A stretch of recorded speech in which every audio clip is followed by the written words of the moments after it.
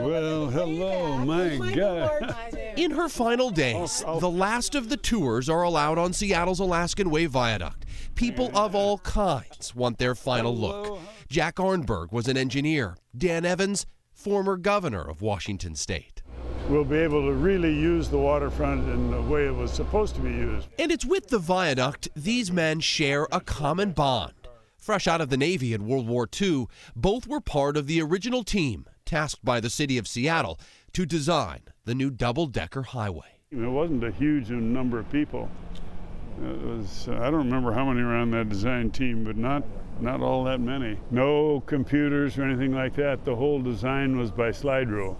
The process looked different 70 years ago. It really worked out pretty well because we designed the first section of it, and then they'd put that out for bid, and we'd design the second section while they were building the first. We're going to last longer than the viaduct did. So. I am already.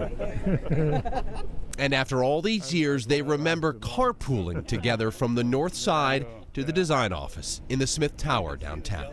You know, Jack, I remember when we were working right up there, and we'd design something, and they would be building what we had designed. And building right there in front of you. Yeah, it was really kind of fun. It was on those drives into work they grew closer. And you can still talk to him, and you can know he's listening. Jack remembers Governor Evans as a good listener. Time has robbed Jack of many memories, but being up here for the final time offers a chance to quietly reflect. You make a lot of friends, and they don't last forever either. Family shares the final moments up top, and now down below, in the tunnel that replaces their work.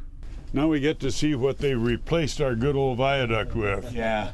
70 years after a partnership began, I think our design was pretty darn good, wasn't it, Jack? Well, yeah. It's never too late to rekindle an old friendship that runs deep.